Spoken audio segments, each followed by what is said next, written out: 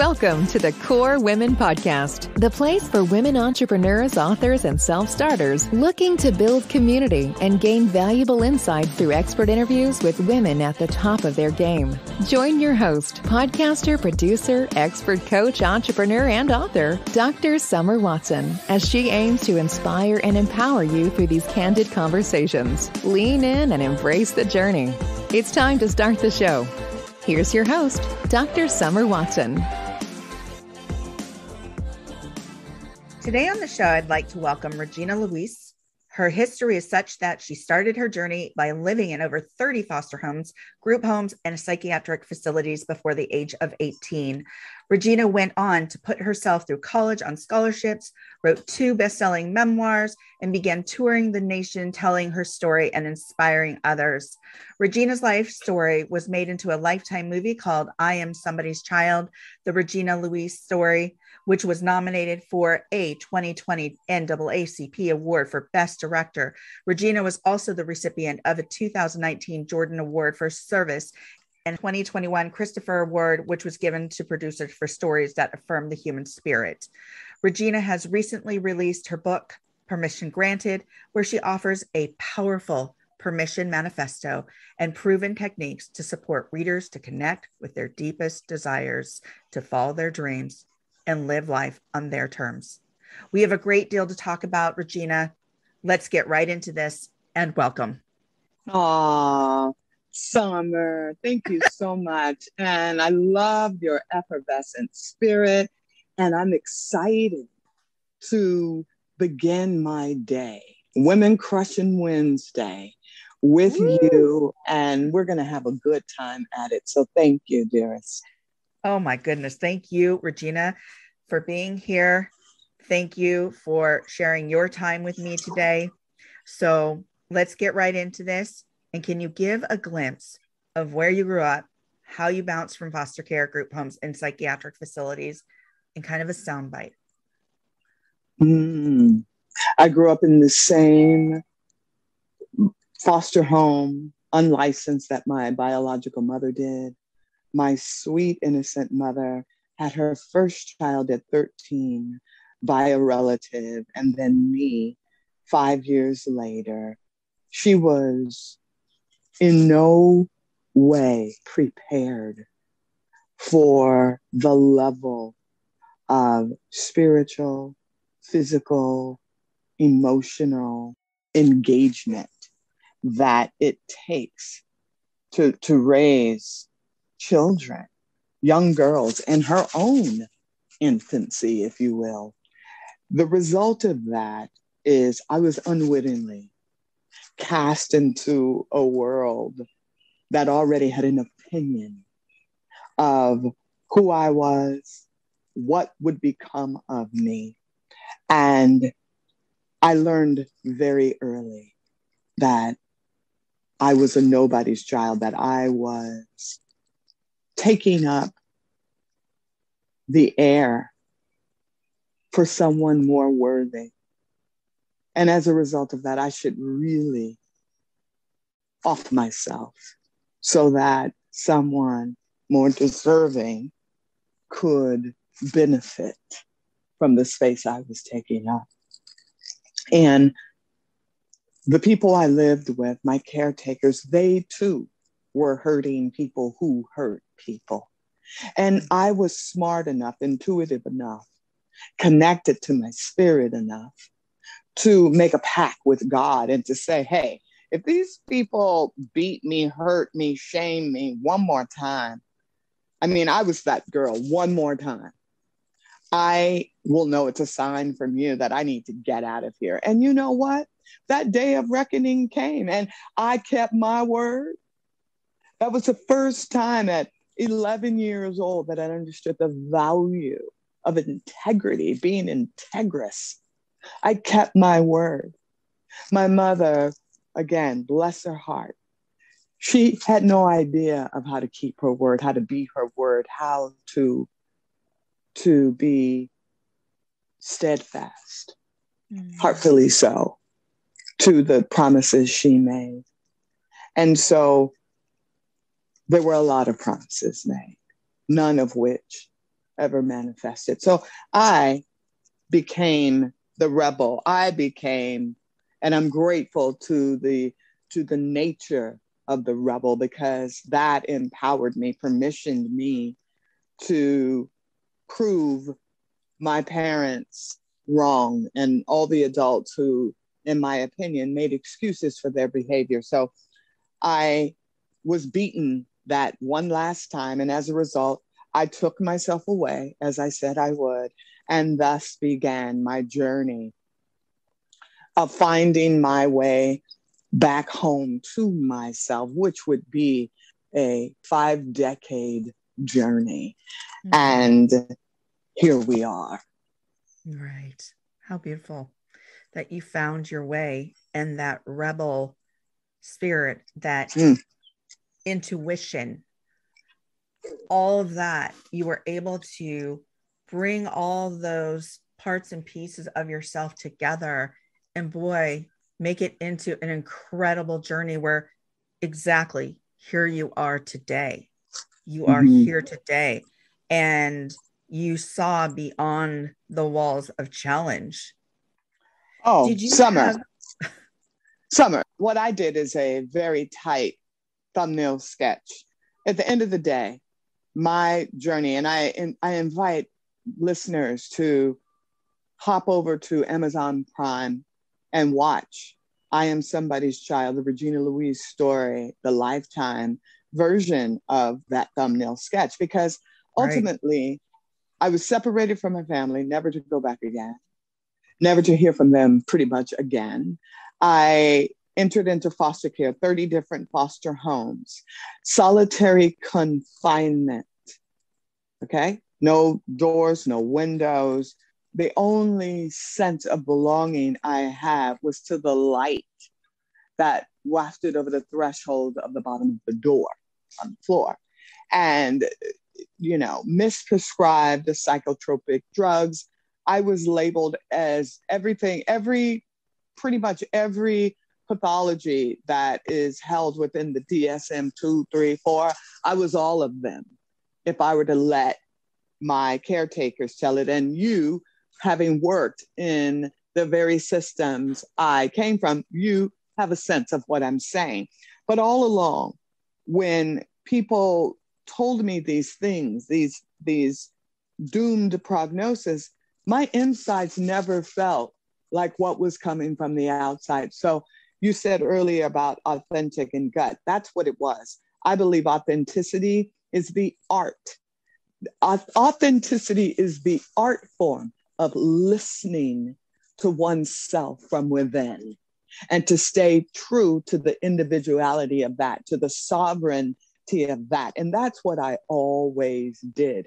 I believe that was my saving grace, to keep an ear open to that place where spirit meets bone, that place where authenticity, the intuitive, innate whisperings of the soul, where that comes forth.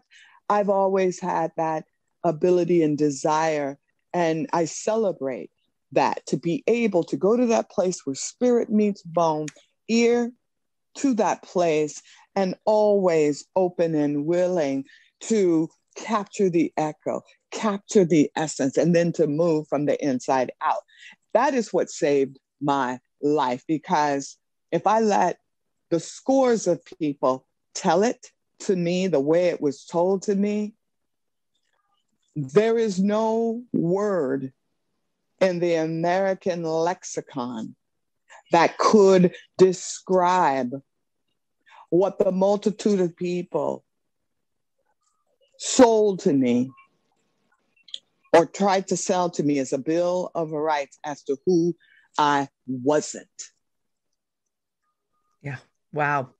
Not only are you incredibly resilient and have this innate ability, something within you, not something that's coming from the outside, obviously, but something that was built in you to overcome and work through such, challenges, trauma, the messages that were being fed to you, so to speak.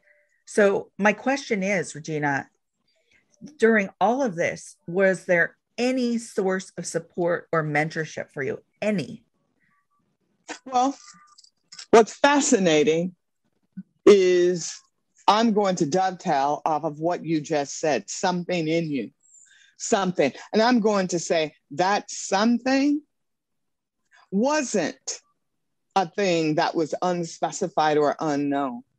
That something, I'm pretty certain, is, was, and will always be my connection to spirit, to the universe that billions of dollars each year are built upon because of this thing called divinity, divine energy, divine self, divine truth, whatever you want to call it, right? You know, goddess, God, pure consciousness. I know that I was too young, Summer, to know what my soul knew.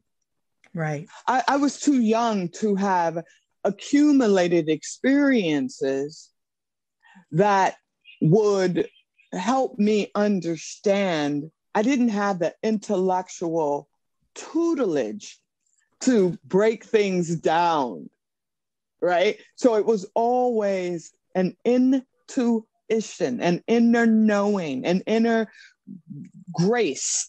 You know, it was grace. Let's make no mistake. So let's call that thing grace in action, right? Spirit in action, right? The divine purpose in action. I just wanted to say that. Now, can you answer that question? That's okay. That's okay. Yeah, I want to kind of piggyback on what you just said here. And you said the divine, the spirit. And I believe there's something built in each of us. And it's always a question to me, this innate and learned resiliency, whether it's the spirit, the energy, just the ability. Your ability that you grab onto and hold onto and say, I can do this. I can do something different. I can change my journey. I can change my way, even though regardless of what is happening around you and all that you're being impacted by, there's something within you, regardless if you've been shown, taught, right. You have that energy. Right. So thank you. So I believe when it comes to resilience, the ability to be stretched, to be punched, torn, to be eviscerated, and then come back to the original way of being, seemingly unscathed and unharmed by the experiences. So that's my right now working definition of resilience. So if, as someone who was brought up on Christian indoctrination, so if I were to look at my Christian influenced upbringing, and if I say to you, which I will, that I went to Sunday school every Sunday from probably 6 to the day I left my home. One day in church, the Reverend recites one of the most beautiful, what I will consider recitations in the Bible. And John 3:16, for God so loved the world that he gave his only begotten son, and whosoever shall believeth and have everlasting life. Now, the day that Reverend recited that, I will never forget it.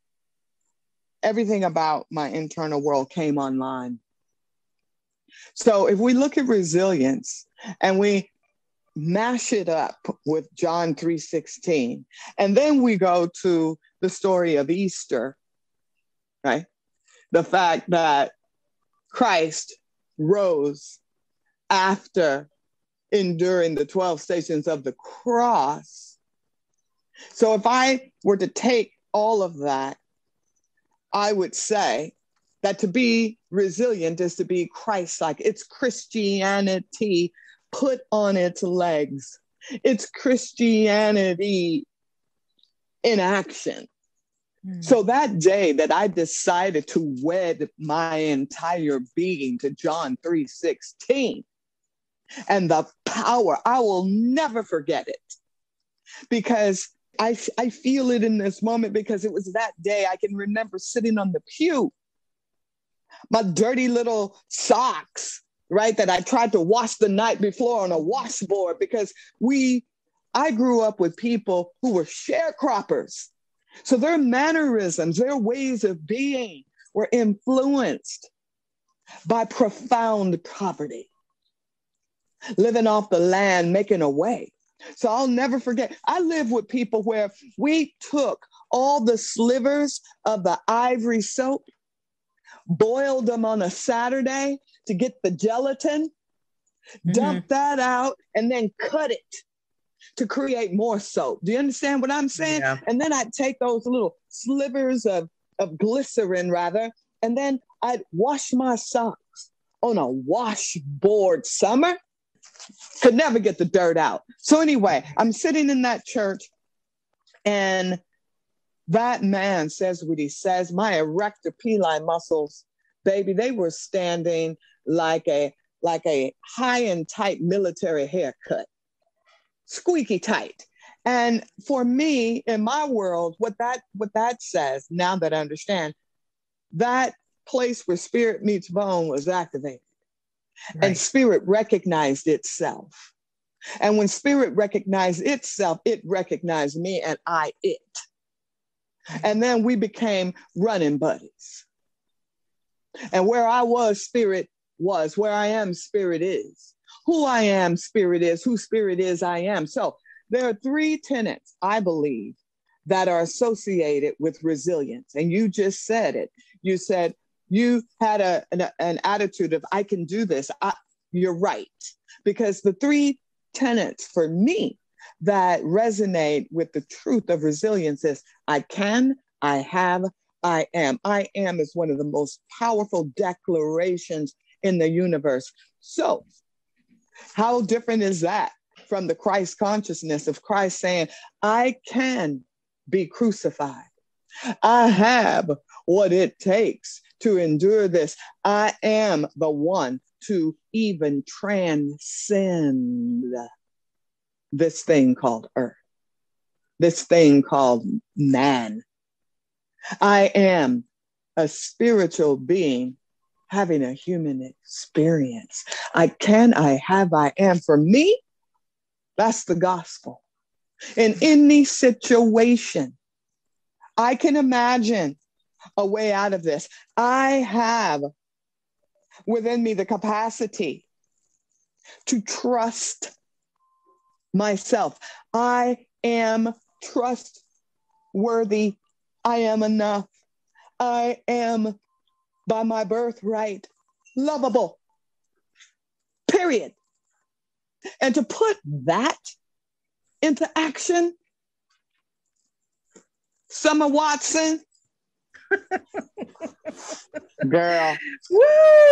You took us somewhere that was amazing.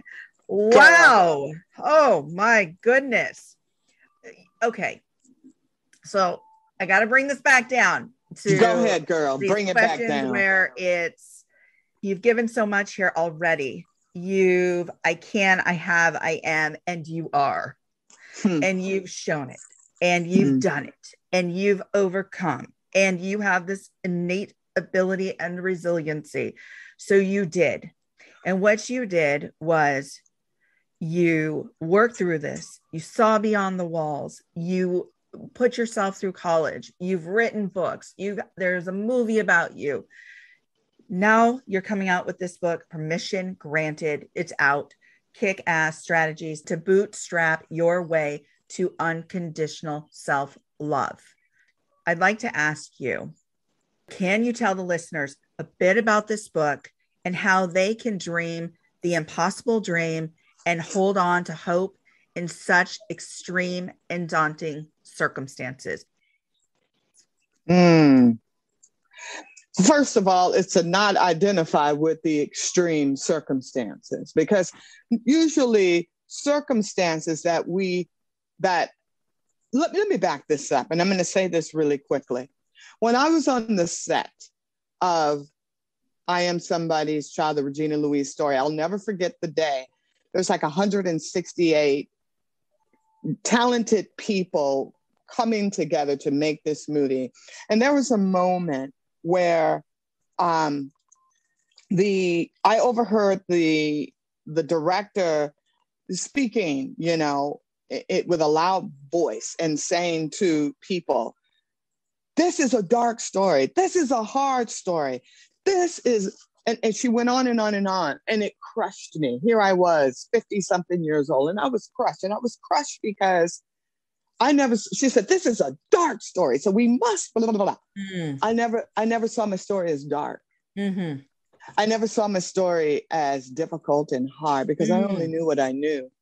And it's as though I was Dorothy on The Wizard of Oz, and all of a sudden the curtain was ripped from behind what I thought wasn't what it was. And then what it was revealed to me.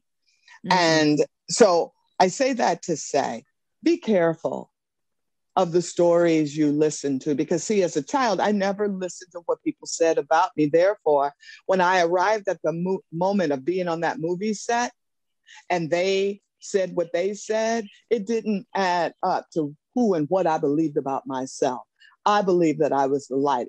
I believed that when I was in solitary confinement and the light washed over the threshold at the bottom of the floor, I wedded myself to that. So all the darkness that they spoke about, I did not see that. That was not my experience.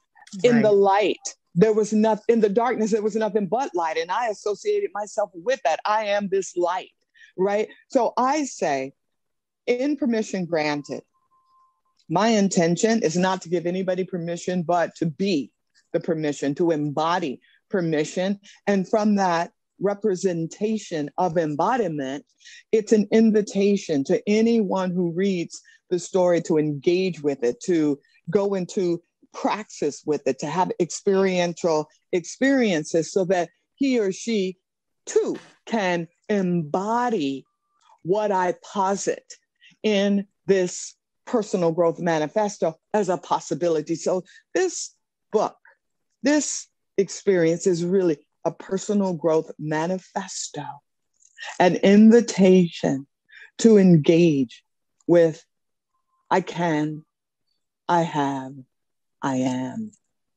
on your own terms. That's fantastic. And I appreciate what you said in total, because I think when I said extreme circumstances, many times, as you had fantastically expressed, when we say certain things, and I remember this even growing up, having somewhat of a tumultuous childhood myself, it was interesting. People would always say, "I'm really sorry. I'm really sorry." It wasn't until college I said to myself, stop, and to the people, stop saying you're sorry. Stop saying you're sorry, because my journey, what I see about myself, is so different, and you don't have to impose how you feel about the situation onto me, because I don't have ownership. I don't claim ownership over their choices. What I do claim ownership is over my choices and the way I want my journey to look. And this is what I love about this book and the title, Permission Granted: Kick-Ass Strategies to Bootstrap Your Way to Unconditional Self-Love. And I think that how you've expressed through this interview, that you have a self-love for yourself, that there is an energy that is within you, a light. You saw that light and you were part of that light underneath that door, that you're also giving hope. And you're saying, see the light in your life, see the light within you. And Summer, I'm going to take it up to the highest possibility. Yes, see, absolutely. The invitation is to be, is to become, is to embody, to become the change you want to see in the world. And what does that really mean?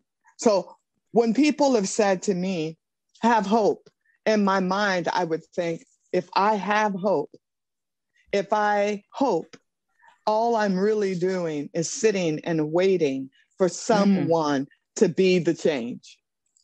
However, if I become a hope, if I am a hope, then there is my permission to step into my I am. Step into the truth of the eternal truth of all of nature. I am invites me into the truth of what is constant and alive and awake and aware in this very moment. So when I am consciousness, when I am embodying the qualities of hope, I become a way. Right. I become a way. Right. And I get what you're saying. And it's interesting because we can go down this very interesting road of hope. Does there have to be hope prior to becoming hope? So it's interesting because you don't want to sit and wait. And that's why when you're talking, I agree with you. I agree with becoming. But is there something that you have to see or hold on to first before you become? Well, that's an interesting, let's split some hairs, like in 50,000 and 50,000 different directions. And sure. So if we look at hope as a desire. So let's just say, to keep it easy, hope is this feeling, this sensation of desire. And rooted in that is an expectation. So why not become the expression of the expectation? Why not become the expression of that desire? So I say that I want to write a book. I know not how. I'm untutored in that arena. Where do I begin to understand what comes next? So I have the idea. So the idea in and of itself, the idea springing forth, everything springs forth from ideas. The world and the material reality in which we all exist in, this telephone, that microphone, those glasses, they all began in divine inspiration, AKA idea.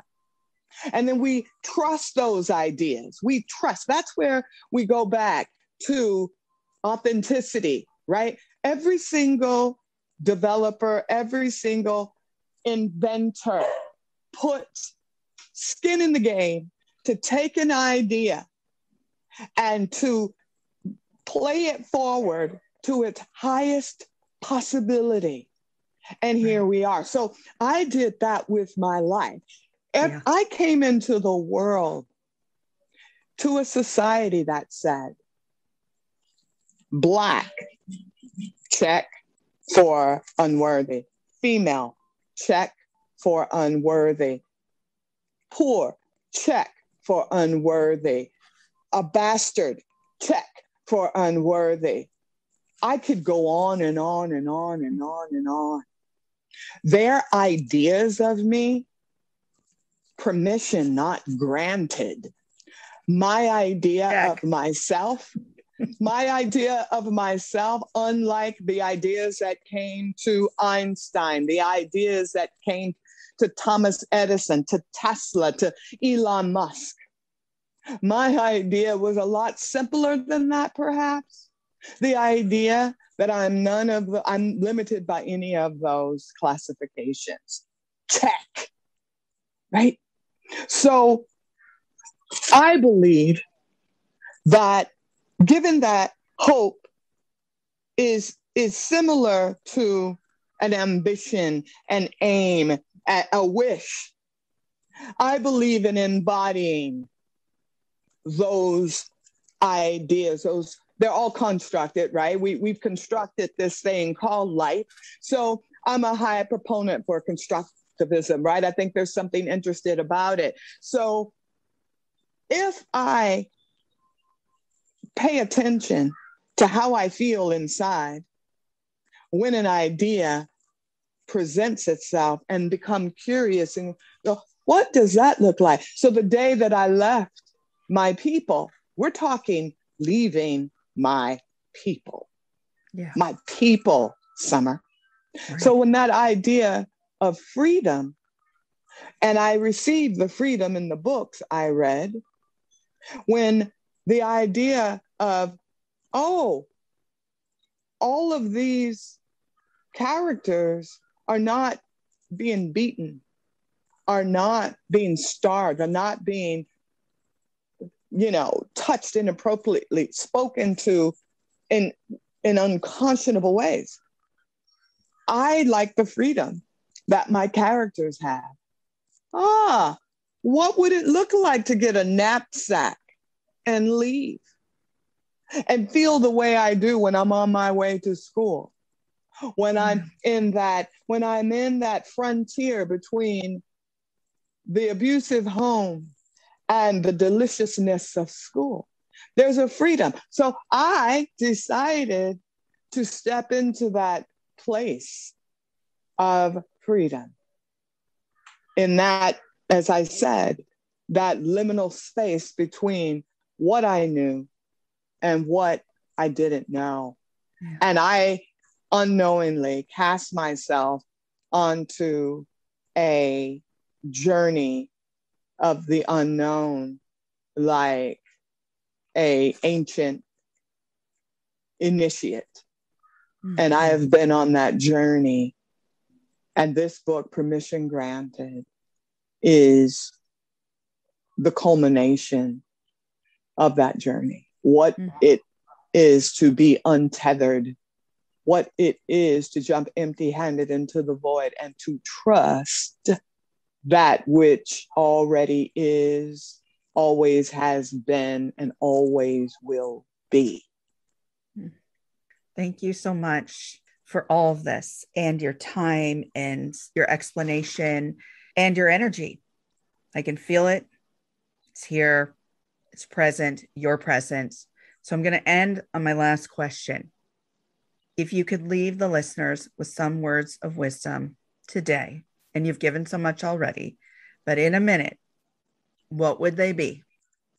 I would say to each person listening to this beautiful exchange to aspire to live their lives as a blessing in the making every day, to show up in the world as someone that brings well-being to others, to think of oneself as a beneficial entity, and to make gratitude one's daily prayer, and then to be the embodiment of that gratitude as a blessing, not only to oneself, but most importantly, to other human beings. Thank you, Regina, for those words of wisdom and for joining me on the Core Women podcast today. You are welcome, Summer, and anybody wants to get a hold of me, I love Instagram. You know, I'm a sucker for those followers, right? Oh my God. So come for me. I love it. I won't be mad at you. I am at the real Regina Louise, because what else could I be? The real Regina Louise. And subscribe to my website at www.unlockedintelligence.com. IamReginaLouise.com. And I will keep you abreast of some of the brilliant offerings I'm going to release to support us through this holiday season. So, Summer, thank you for sharing your platform, sister girl. You got a friend in me. Thank you. And as Regina said, you can connect with Regina Louise by following her on Instagram at The Real Regina Louise. You can visit her at www.IamReginaLouise.com, and you can reach out to her publisher, New World Library, to schedule an interview, and you can find her book, Permission Granted, on Amazon and other retailers. Thank you for joining us on the Core Women Podcast with Dr. Summer Watson. We're so glad you're here and would love to connect more with you. Find us on Instagram, Facebook, and YouTube at Core Women, and on Twitter at Core Women 1. For more about Core Women and Dr. Watson, visit corewomen.com. Want more support and resources for amazing women like you? Great! Join Dr. Watson and Jen Fontanilla at the Life, Love, and Money Collective, a Core Women production that aids in understanding the key traits that might be getting in the way of living a life that you are absolutely passionate about. Connect with Summer and Jen and find out more at thelifeloveandmoney.com.